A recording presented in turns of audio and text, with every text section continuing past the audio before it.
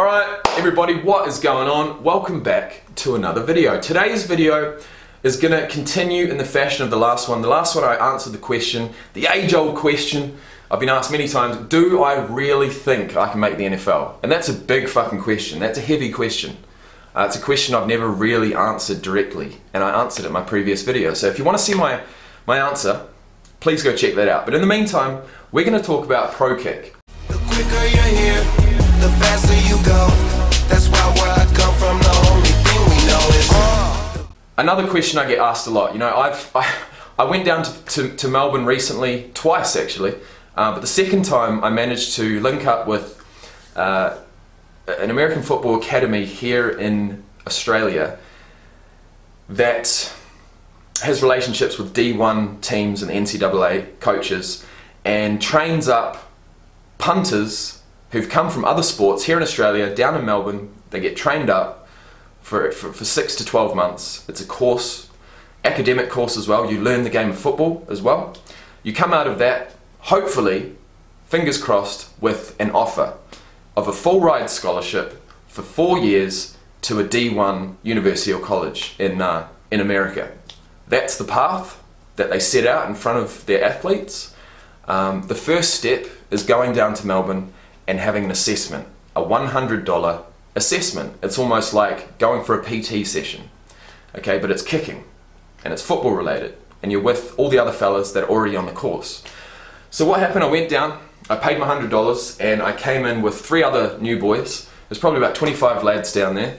We came in and basically just joined in to a normal Sunday morning session. It was from 6:30 to 9 o'clock, 2.5 hours, and I'll tell you what, man, regardless of what happened, regardless of how my performance went, I had so much fun. I loved it. I felt like I was in my element. I really did, and I think the coaches saw that as well.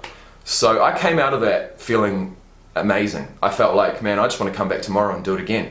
But I couldn't, because I had to come back to Alice Springs, where I live. So that was a quick trip, but it got me involved in the program. And so from there, obviously I've talked to the coaches. Now, the coaches have told me, and multiple other people, if you get an offer, you come down, you do your assessment, if we give you an offer, that is us putting our belief in you and saying, look, if you come down, if you commit, and you do what we believe you can do,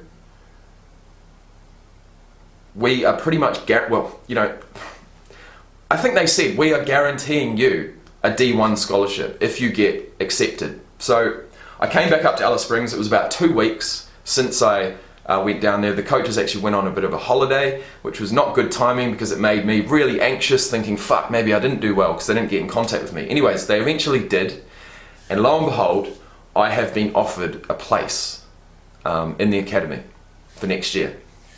So in the previous video, I talked about the fact that I've worked in my current full-time job up here in Alice Springs and been able to accumulate 3 months worth of annual leave. Now that's taken years and a lot of discipline to not take it, but I do have 12 weeks of annual leave, okay, and that starts the end of February.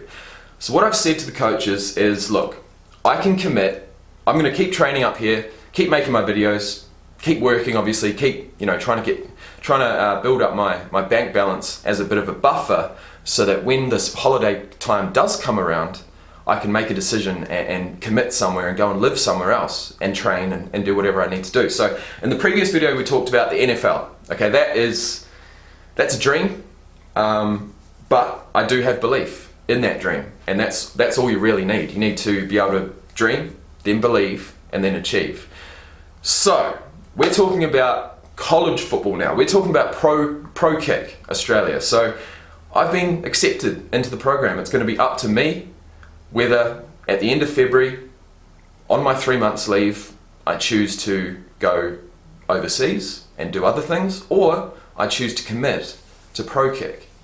Okay, so I'll be going there from the end of February to the end of May for those 3 months, training as hard as I can, doing as much as I can, and I guess at that point, I've still got my job up here as a backup, but at that point, I can choose to either go full in, like, well, I mean, I'm already head first in at that point, but to really commit, say, quit my job up here and say, look, I'm committing to Melbourne, I'm moving here full time, we're going to do this, or if it's not all I hoped it would be, because it's no guarantee. I'd be stupid to quit my job, rent my house out and go down to Melbourne thinking it's all going to be great and dandy, because it's going to be hard fucking work, really hard work. It's a big commitment, but it's a commitment that I am so excited about, because I see this is real talk, man. I see this as my second chance. I see this as a second life. I'm 27.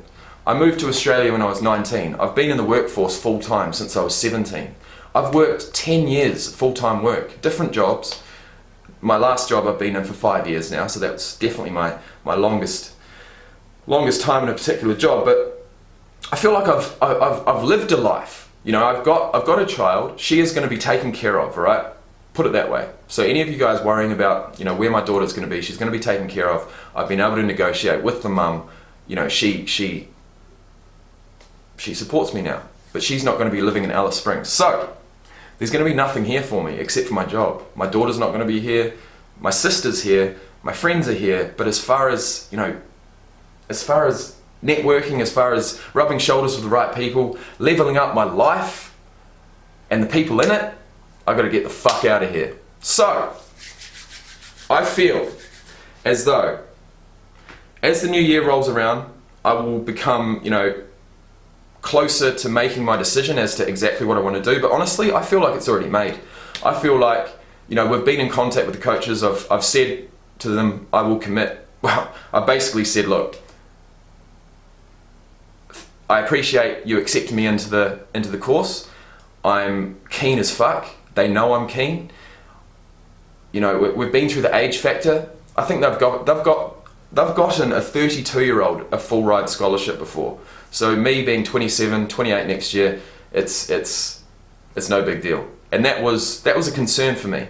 So to get past that is good. I'm not concerned about that anymore. Like I said in the previous video, I've played almost 20 years of rugby, but for the last 3 or 4, I haven't. So my body hasn't taken any hits. I'm fresh. I feel good. I feel ready to start training towards something. And so going back to what I was saying before, I feel like this is a second chance. I feel like this is a second life. Can you imagine it? 10 years of full-time work. Just had my first kid. To move down to Melbourne, commit to that, and then get a full ride scholarship, have 4 years in America, having an amazing time, come back with a free education. I might not even come back to Australia. What if I met someone over there?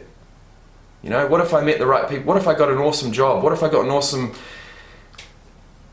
opportunity to work somewhere? Who knows, man? You've got to be there for it to happen. You've got to be there for anything to happen.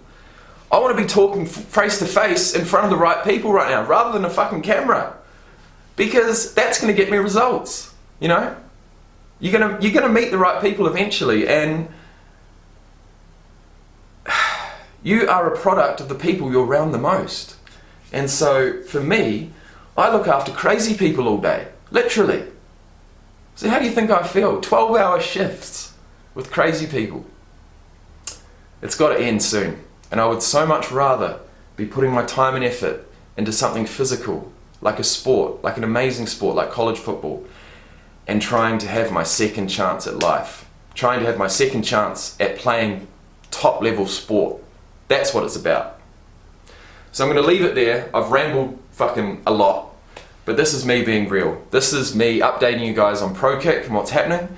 I don't know exactly what's happening, but I think after talking, you guys probably can tell, I've basically said to the coaches, look, end of February, that's when I can commit.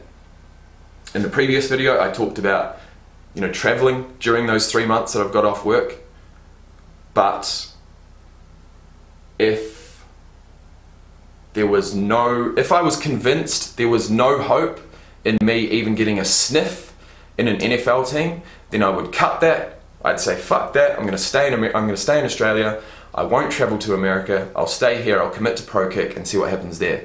I think Pro Kick actually has a trip to the US with their boys throughout the year, just to check out some facilities and stuff, so I guess that might be my first trip to the US, which would be sick. you know, I'd be shown around and shown the facilities of a couple of universities, maybe the ones that are actually interested in me at the time, but that would be, you know, later next year. So anyways, that's it, guys.